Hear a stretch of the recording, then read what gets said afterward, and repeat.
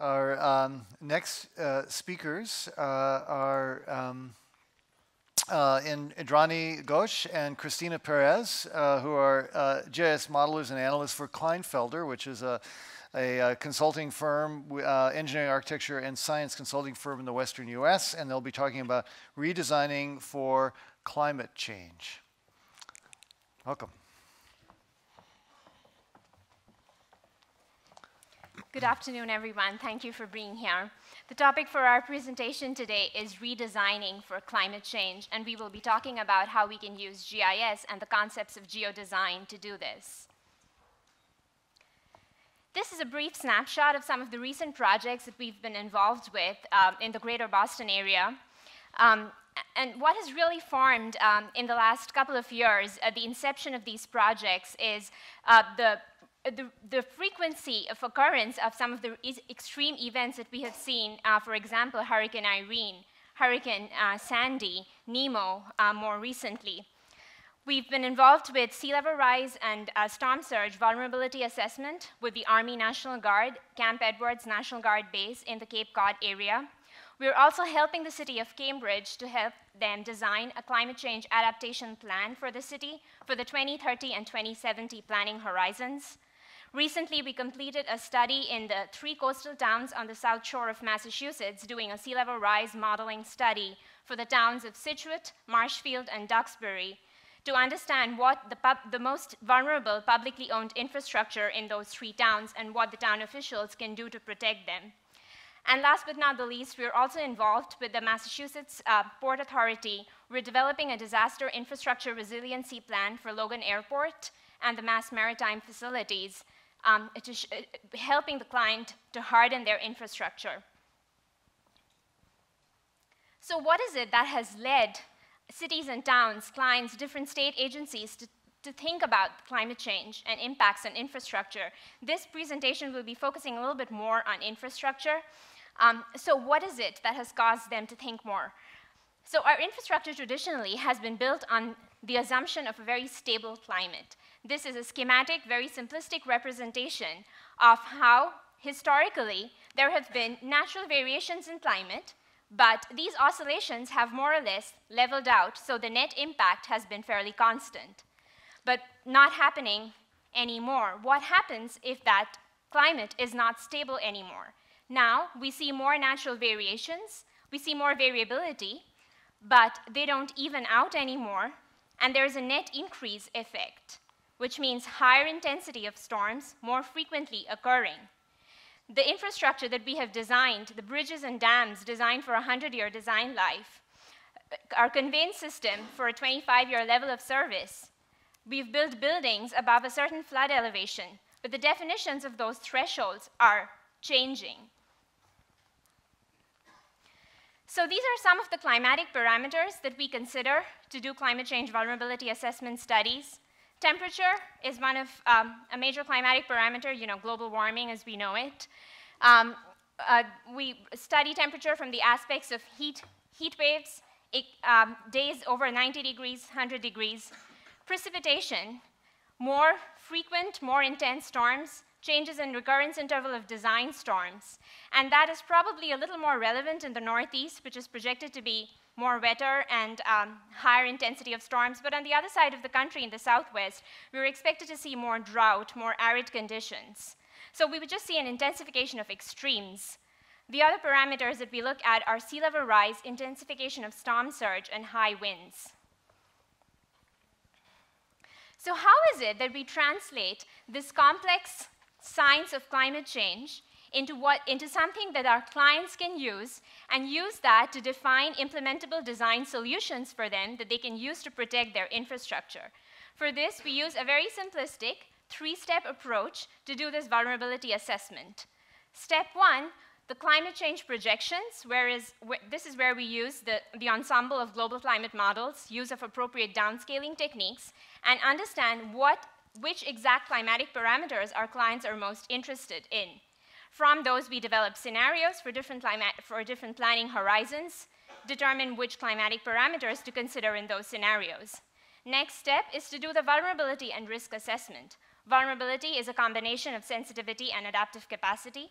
Risk, a combination of probability of occurrence and the consequence of the impact. High risk, high vulnerable areas on the top right corner find their way into the priority planning areas. And those are the areas that the clients will focus on to develop adaptation strategies and to come up with implementable solutions, because as we know, resources are limited. So we use GIS in all of these steps to analyze the impacts, to visualize the impacts, and what better way to engage decision makers and stakeholders than GIS to come up with climate and resiliency risk planning. And this is, again, a snapshot of the South Shore project that we recently completed. On your left-hand panel, you see this is a snapshot of the Scituate Harbor area. This is downtown Scituate. It shows the impact of sea level rise by about a foot of sea level rise in 25 years from now. Right-hand side panel, sea level rise and storm surge from a Category 1 hurricane. And Sandy, just to bring context, was a Cat 1 hurricane when it struck Atlantic City at high tide. And so you can see the extent of devastation and how we can visualize these impacts. And now that we've understood or assessed the impacts, how do we come up with a metric or a vulnerability score to assess these impacts? This is an area of East Cambridge, and it has been, the inundation scenario is sea level rise, again, a Cat 1 hurricane. At the center of your screen, that yellow polygon is a substation in East Cambridge, and the area is flooded. So again, vulnerability is a combination of sensitivity and adaptive capacity. Sensitivity is the extent to which the functionality of the system is going to be impacted. And yes, it is a substation, so it being flooded, the sensitivity score is very high. Adaptive capacity is what is the redundancy in the system. Well, if there's a backup generator at that location, maybe it has some sort of redundancy, adaptive capacity. But if the backup generator is at the same elevation as the main generator, maybe not so. So it has a high adaptive capacity, high sensitivity. It has a low adaptive capacity, excuse me, high sensitivity, which means it gets a high vulnerability score. And finally, once we've assessed the vulnerability of the system, the impact of this system getting affected is much larger than just that asset. It's a much more cascading impact. So all of those areas in East Cambridge that are served by that particular substation are going to go down. So the risk associated with that system being affected is much larger, which is the area shaded in red. So the subway stations, schools, hospitals, residential facilities are all going to be affected by this power outage, and hence this gets assigned a very high risk score. Thanks, Indrani. So Indrani is talking about assets, infrastructure assets that are failing and consequences, what's going to happen if that asset fails. And this brings us a little bit towards the asset management arena. And what we're trying to do is to bring the services that we provide also in our company about asset management to another level. So when you do asset management, the main goal is to optimize your operations and maintenance and your budgets pretty much. So run all your system at the optimal level and extend as much as possible the life of your assets. Usually after an implementation of an asset management program, you have the ability to prioritize or do a risk-based prioritization of your capital projects. And that lets you plan for like your 5-year or 10-year kind of horizon. But the idea is like, let's bring in all these concepts and all these analyses from climate change and build them into the same asset management system and see where it takes us. So we're going to recalculate all these risks scores going forward, a little bit forward down the road. So not just looking at, oh, this asset may fail because it's too old, but what if it fails because of all these other impacts that can happen? To that, we need to start changing a little bit the models that we're using for this analysis. Usually when we implement an asset management program, we start with a data model.